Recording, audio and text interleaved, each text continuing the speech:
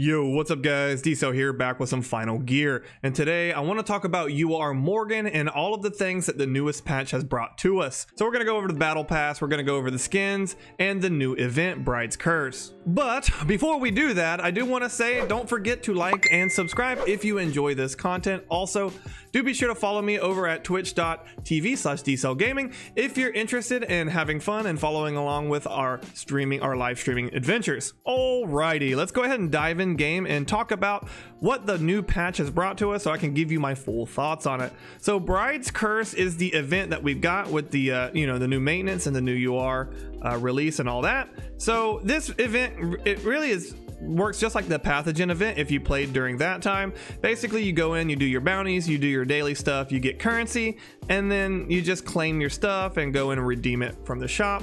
Now it does look like they had a bug with redeeming the crystals, but it has been fixed, I do believe. Do let me know in the comments down below if they haven't fixed that yet, but it does look like everything that was buggy with the shop is now fixed, so you can go ahead and purchase everything. I'm not going to go over this event too much because it's a very straightforward event and there's not really much to go over. Now the new battle pass is Imperia, so I know a lot of people will be happy about that.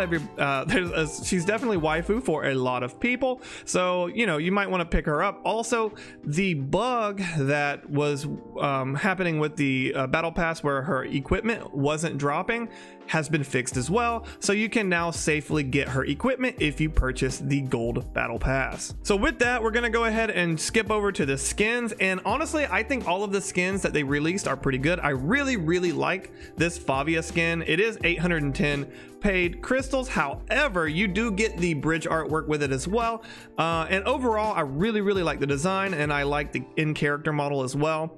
Then we have Jasmine. This is another good skin. I think overall it's really well done, and nothing really much to say about it. If you like Jasmine, if you like the skin, I mean, it is what it is. So then we have Morgan. This one is, honestly, I have to admit, I don't think Morgan has the best skins out of all of the URs. However, she's cooking you food. She got it's overall it's a pretty decent. You do get the bridge artwork along with it, and I do believe this is the only skin that they have yet to release for Morgan. So if you're wanting a skin for Morgan, this is the one to pick up, because as far as I know, it's the only one available. And then of course we have Coco, the other new character they released on the banner. If you like Coco, I think you'll like this artwork. Overall, I think this is a really good artwork. I think the skin is good, and I think the character model is good as well. Alrighty, so let's go ahead and talk about the newest unit. So we do have Coco here. This banner works just like all of the other special banners. Coco is a very strong striker DPS.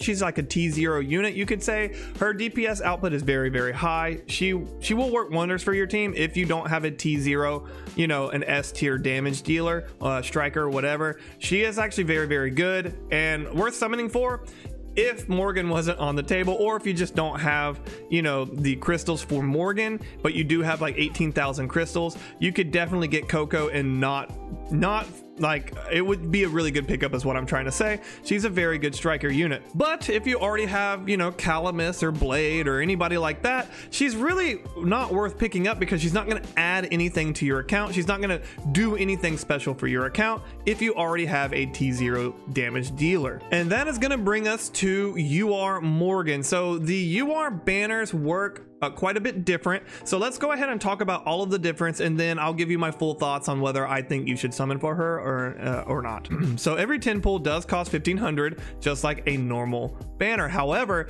you need 30 10 pulls to hit the pity. Okay, so you need 45,000 crystals to guarantee a copy of Morgan and to get her full custom mech. So right off the bat, it needs a lot more crystals, a lot more crystal investment. Okay, so do be aware of that. Now, to modify your Morgan, you are going to need actual dupes. Okay, this works different than normal SSRs.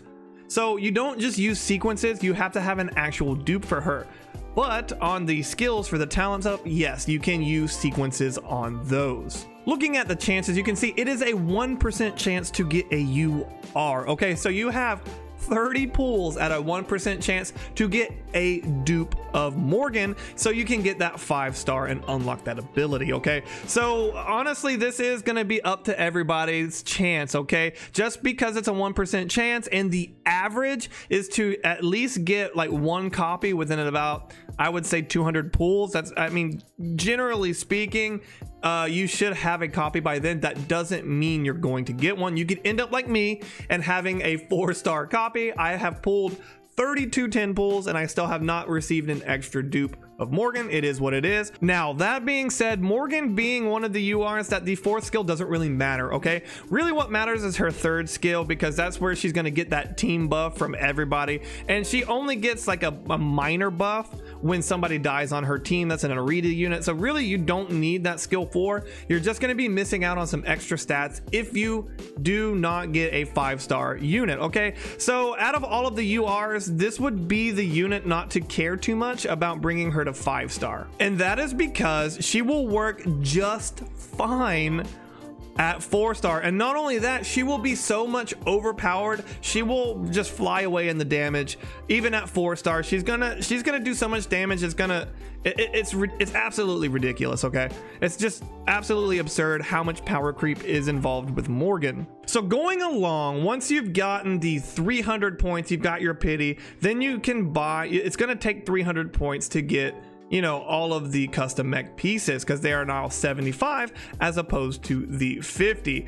But it is a 2-to-1 sequence exchange. So if you have extra sequences or extra points left over, you can get quite a bit more talents out of it. And that's pretty much all you guys need to know about summoning for Morgan or any other natural UR in global as it stands. So you need a minimum of 45,000 to get the unit. Okay, even if you pull them early, you still have to pull that 45,000 crystals worth just to get their custom mech. It's very, very important that you understand that. All right, so what are like my overall thoughts on Morgan, on whether you should pull for her or not? And honestly, I'm a little split on this, because Morgan's power is absolutely ridiculous. The power creep that she introduces into this game is astronomical. It really is absurd. Like, you're gonna put her surrounded by a few Arita units. It doesn't even matter what the Arita units are, and she's gonna just be doing like 1,000,000 damage per regular hit. Okay, I think like my subpar build, I have her at like talent 3. She's already doing like up to 700,000 damage per hit.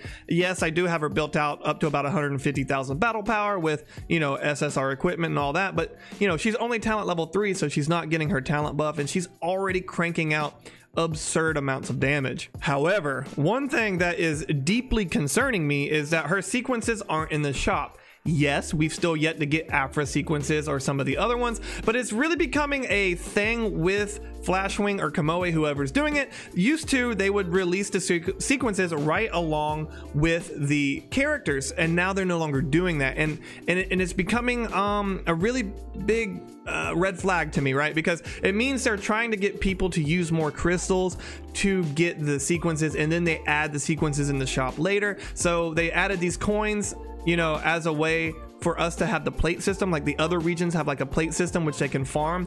However, we can't use the sequences for collabs, and even though other regions can use their plates for collabs, and now with not having a UR sequence in the shop is very concerning to me. And the reason why this is concerning to me is because as far as I know, there hasn't been any communication of their intention to release the UR sequences in the shop. I'm not saying that they're not going to release it. It is just concerning to me, because without releasing an intention to do so, this is either like something nefarious, meaning they are purposely withholding the sequences to get people to purchase more crystals, you know, to get those units.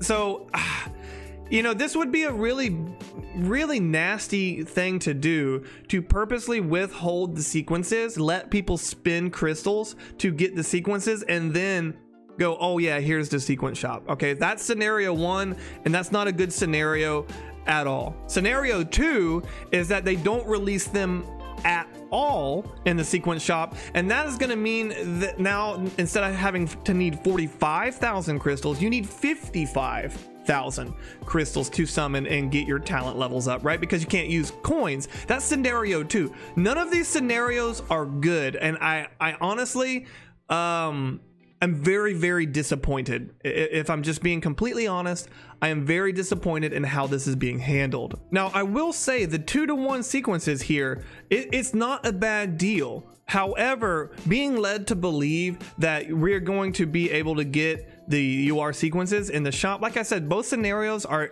not good. They're either purposely withholding the sequences to get people to spend more money, which is not good at all, or they're just going to force you to spend more crystals regardless. Okay, so I just, you know, that's all I know what to say about this. I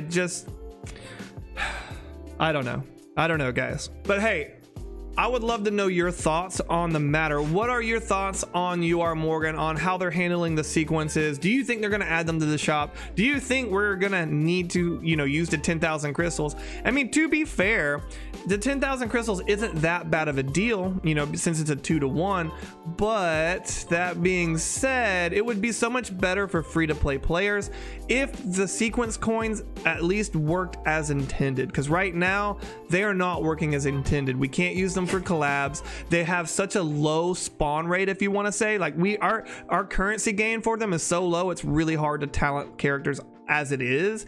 So like overall, yeah, disappointed would be the word to use. But hey guys, that's just my thoughts on things. Definitely let me know in the comments down below, what do you think about the new event? What do you think about Morgan? What do you think about the way, you know, Final Gear is being handled and the direction of the game? With that being said, guys, I'm gonna get out of here, so have a great day, be safe out there, and I'll see you in the next one. Oh, the Chad goats! We got the Chad goats in the house. Yo, let's go, man. They look so awesome. Let me summon Chad goat, damn it.